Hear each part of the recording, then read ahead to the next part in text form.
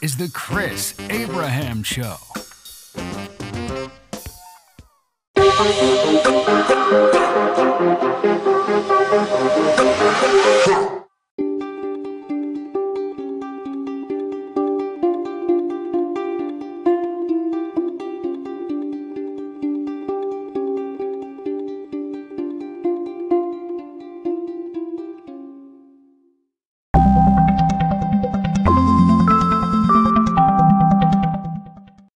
Hey there, this is the Chris Abraham Show. My name's Chris Abraham. It is Season 5, Episode 58. And the only reason 58 might be special to me is because my dearly beloved dad, Robert John Abraham, Bob Abraham, my personal Hemingway, died at 58 in June of 1995 when I was 25. So pour one out to you, Daddy do. Today is going to be boring or interesting or self-indulgent or humble brag or all the above or none of the above. I did make it to... So yesterday I was knackered. Yesterday I did run a park run. I almost wimped out because I was so knackered from Friday and Thursday. I don't know why, but when I woke up on Saturday, I'm like, I'm running late. I'm not feeling it. So I was going to even take an Uber to Roosevelt Island, but then I'm like, come on, Chris. So I pumped my tires and jumped on the bike, which doesn't have SPDs or cages anymore. It's just big plastic, super duper big, like flat mountain bike BMX pedals and my bar horn Nitto, is that right? Bars, and 5 miles to Roosevelt Island. Got there plenty of time, put on my high-vis orange tailwalker vest, said hello to the beautiful South African family that I've adopted, 2 adorable blonde little daughters, lovely mom and dad who stays at home every Saturday in order to enjoy football and rugby. Manly man, love it. So I get to be Uncle Chris. I am a tail walker, so I didn't get to hang out with the girls yesterday, which was sad, but I got some hugs and they were off on holiday. So they were there and adorable and wise and smart and confident as girls, well beyond their, I think, 5, 6, 7-year-old, 10 is the other, and respect for wearing flip-flops to a park run because they know they're volunteering and not running. So the littlest one wore a cape the whole time because she's volunteered 10 times. So they honored her, and I did tail walking, and it was fun, but I whacked my little toe and not whacked it, but it was the day before on Friday. I definitely could tell that I had a huge water blister and tried to pop it, but then it was bad yesterday. And by the time I had a call at 11, so I just sat on a bench in the middle of the glorious, beautiful blue day. I sat in the middle of Roosevelt Island National Park in front of President Roosevelt in all of his glory and got extreme amounts of sun and talked to the gang from Elefante Marketing for some work I'm doing for Elefante Marketing. And then, oh man, my hamstrings are toast. So, and that'll mean something later. So I met a girl named Becca. She has a beautiful Teuton Noir specialized bike, and she's Teuton Noir from her helmet to her toes. And she was smashing and beautiful and wonderful and cool and hip and young and happening. And she loved on my bike, and I loved on her bike. And I made fun of her for wearing Teuton Noir, but then she made fun of me for wearing Teuton Noir. And then I tried to sell her on coming to the next park run, and then we parted ways. And I say this out loud because I'm terrible with names, so I remember her name is Becca, and she's adorable and wonderful and cool and charming and friendly and vivacious and all those things. She's also, I think, tall. Anyway, tall, but good tall, not like 8 feet tall. Then I rode my bike to Crystal City because I hadn't eaten. All I had was water and coffee in the morning. I didn't even have, what I'm going to start doing now is before my workouts, I'm going to pound some protein powder and coffee, protein powder with coffee. So that's my new drug of choice before, and I'll be talking about F45 training in a second. So anyway, I bicycled to Crystal City, went to the Crystal City Whole Foods, and just like maxed out on everything that was meat because I'm sort of ostensibly on a carnivore diet, even though protein powder isn't very, like there's additives and it's not carnivore completely. But let's just say anytime I eat food, it'll be mostly carnivore. And then I'll add to that protein powder and maybe like pre-workout. Maybe I'll order a tub of pre-workout. So I got home. Full story. I ate an entire like medium box of like chicken and cod and like all this like sundry meat was whatever was at the hot bar. Chowed down, gave myself an hour of recovery from that, and then wasn't feeling it. So I jumped on my bike and went over to where the Chick-fil-A is across the street from Nordstrom's at that bus place. And I've got like $50 on my Metro Trip card. So I just waited for the 16M bus. Because for you who don't know, there's enough of a formidable hill from Crystal City, Pentagon City to where I live on the Pike that right now it's just a pain in my butt and it dissuades me. So I was feeling tapped out from 10 miles of riding, sitting in the sun, and 5K of walking, like all in the morning, that I just threw. The beautiful thing about DC buses is they've got 2 free bicycle spots on the front of every bus, and they're underutilized. So there's always a spot for what should we name my bike? It's a 2010 Surly Steamroller. 2011 Surly Steamroller. What is his or her name? She probably already has a name, but I don't remember it. So anyway, I threw her on the front of the bus. I brought it home, and I crashed for how many hours? Like, my goodness. I crashed for a number of hours. Let me see. La la la la la la la. La la la la la la la la la la la la la la la la la la. All right, I slept for almost 3 hours, 2 hours 54 minutes. From honestly, it's called poor sleep, but I slept from almost 2 p.m. to almost 5:30. Like I completely wrecked my day. And then I was able to go to sleep after that at 9:30. So, like, I didn't kill my sleep.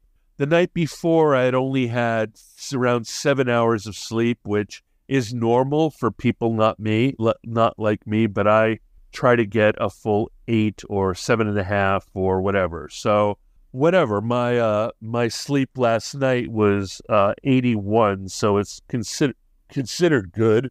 And then I woke up early this morning. I woke up at 6:41 because I had an 0900, my very first functional training class at this class, like this global like Orange Theory called F45. And there's one that's 10 minutes away by walking in Penrose Square. So I woke up. I decided not to eat anything because I was afraid of vomiting in the class. I basically had 4 scoops of protein and the coffee that was left over in the pot from yesterday that I didn't drink. And then a bunch of water. I packed my my Domkey bag, like my Domkey camouflaged bag. I've packed it with my Gatorade towel, my Nalgene bottle. I filled a Nalgene bottle, which is 33 ounces, with 2 scoops of Relight electrolyte, and then schlepped over there and met Laura, and she gave me the update. And it's 45 minutes. Today was 45 minutes of pretty weight training stuff, and my knees are garbage and my quads are garbage. So I did a lot of adapted workout, and it was fine. The woman next to me, Kate, I don't remember what her name is. Yikes. I will remember next time. But she was so motivating. Everybody was so supportive. You're really not interactive, even though that you have a pod of people who are doing the same exercises at the same time. She was always supportive, always instructional. She's done 42 workouts. So there's, and I had plenty of Laura's time. I had plenty of this woman's time. I feel like everybody was super supportive. Everybody was trying to give me alternative exercises. I could have just stood there and wiggled my butt and it would have been okay. There were a lot of pistol squats. I don't know, pistol squats are super intimidating for me. I would do alternate things. There was this, I did planks. I did everything pretty much for the first half of the way through. I felt like $1 million. For the second half, I became sweaty McSweatface.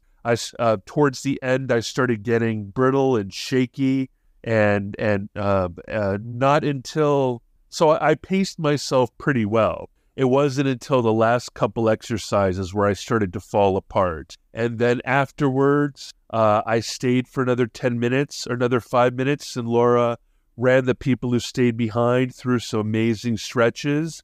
She told me at the very end, she's like, I want to talk to you afterwards. And I'm like, oh no, I'm going to get cut. She's going to be like, we never cut anybody, but you're bad knee face. And you're totally getting cut. But she just wanted to figure out if I was into it, if I liked it. She was going to sign me up for fully unlimited. But then when I got into the tool, I'm like, I could get another 7 days for $7. So I did that. And then afterwards, I'm going to commit to unlimited, which is around $55 a week, $55 a week.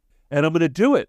I'm going to do it earlier. I'm going to do it later. The only day I'm not going to do it is on Saturdays, because on Saturdays I'm doing park run, right? So every day of the week, I'm going to do some semblance of 45 minutes to an hour. I'll never do an hour because Saturday is an hour, but every day I'm going to do 45 minutes of some sort of high intensity training, and I'm just going to do it. I'm going to do it. I'm going to maybe slack. I'm going to maybe putts out. I'm going to maybe tap out. I'm just going to say, okay, 45 minutes every day of the week, except Saturday when I do a bike ride and a park run, a tail walk. Every day of the week, I'm going to do something.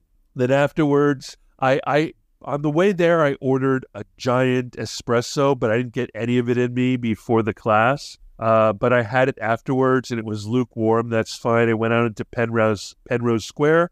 I basked like a basilisk. I basked like a skink. I basked like the green-tailed skink that we saw yesterday on Roosevelt Island. And I basked and basked and basked. And then I ordered a ham and cheese omelet from Bob and Edith's. And it was extremely expensive because I didn't get any of the carbs. I just got an omelet and a side of sausage and a side of bacon.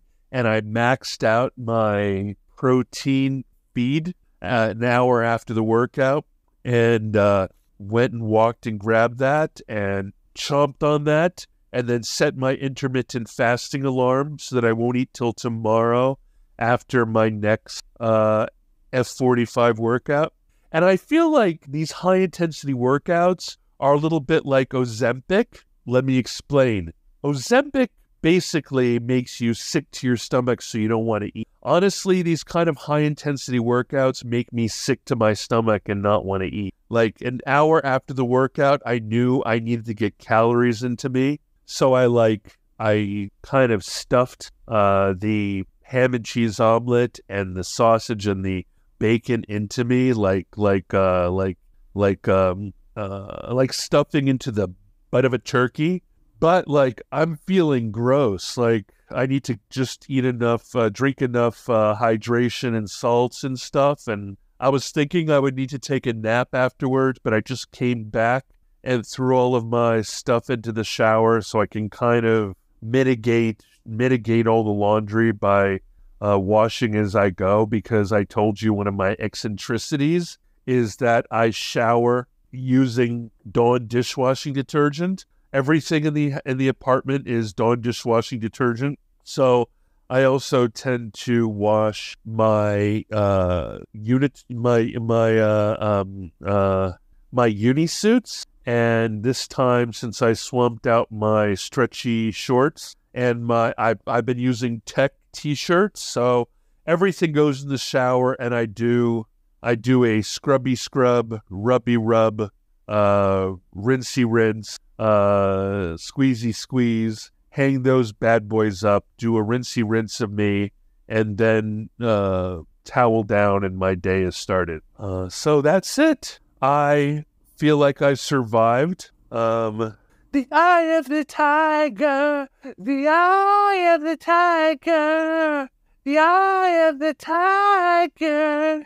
Bump, bump, bump, bump, bump, bump, bump, bump, bump, bump. So accordingly, I have my next class tomorrow at 0 dark 30, which is bloody crazy because I'm a dummy McDumbface, and we'll see what happens. Comment dire?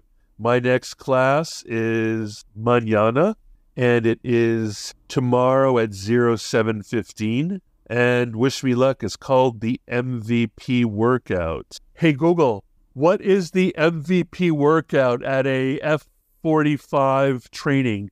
I don't know, but I found these results on search. Alexa, what is the MVP workout at an F45 training? From CNN.com, the MVP is designed for use in sales and is many mimic sensation cardiac in the first twist. By the way, lap 2 even number change while you use the same equipment. Yes. 2 new notifications from Amazon Shopping. A shipment has arrived, including jump rope.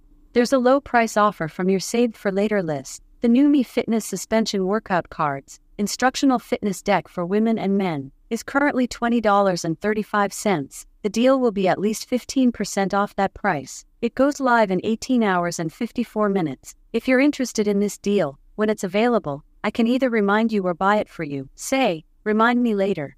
Or, buy it for me. Buy it for me. Well, it didn't work. Anyway, that was fun. That didn't work. So apparently, MVP is a fixed equipment cardio session with a twist. On the second lap, the even-numbered stations will change while still using the same equipment. So I don't know what that's about. So I'm going to go in a little early. If the class is tomorrow at 7:15 a.m., then I'm going to get there at 0700. And I'm probably going to order a big espresso that I won't drink, and we'll see how it goes. Love to you guys. Like I said, I'm 295 pounds, so I felt really heavy.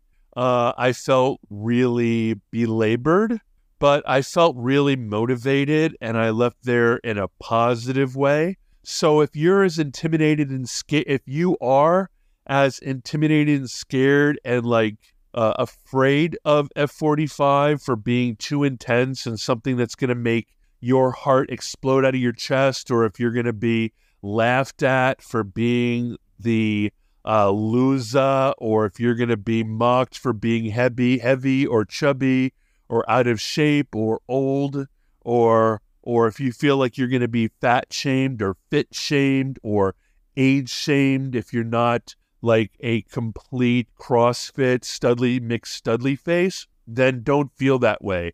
I'm 53 years old. I have pretty bad knees. I'm 295 pounds. I'm extremely underdeveloped and unfit, and my hamstrings are tight, and my legs, even though they've been my best asset, they are shriveled, and I am under-muscled. I'm falling apart, and I was able to do it because I had the support of a great coach. I had support of the woman, the charming and wonderful woman who was in my class with me, whose name I hate myself for forgetting. And it was a supportive environment, and you run your own race, and you do your own exercises, and you're only responsible for yourself, and there's no wall of competition. It's not a thing where you're wearing a heart rate monitor, even though I run my own heart rate monitor on my Garmin Instinct Solar. While I'm there, I run the cardio. Aside from that, you're running your own race. Nobody's looking at you. Nobody's making fun of you.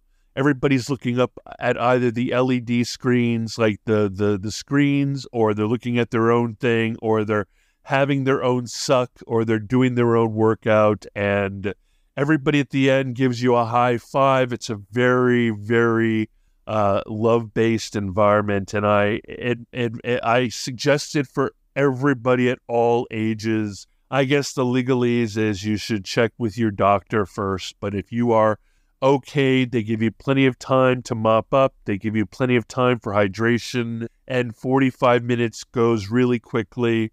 If you go in early, you can do some stretching. If you have a little bit of time afterwards between your class and the next class, the coach might give you a little bit of stretching and warming down. It's 5 out of 5. I'm very excited about it. I joined, and you should check out to see if there's an F45 near you. And there are plenty of promotions. There's free 7 days. There's all kinds of promotions. And even here, there's one in Shirlington. There's one in Crystal City. There's one in Pentagon City. There's one in Clarendon. So they're all over. I'll talk to you soon. Lots of love. Bye-bye. Thanks for listening to The Chris Abraham Show. This is Chris Abraham, Season 5, Episode 58. Love you, Dad. Bye-bye.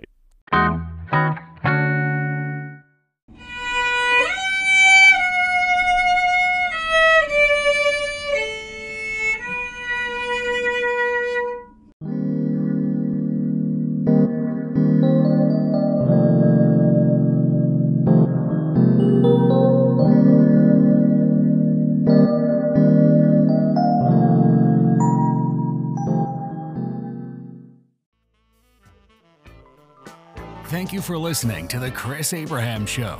Make sure you subscribe so you don't miss any future episodes. Until next time.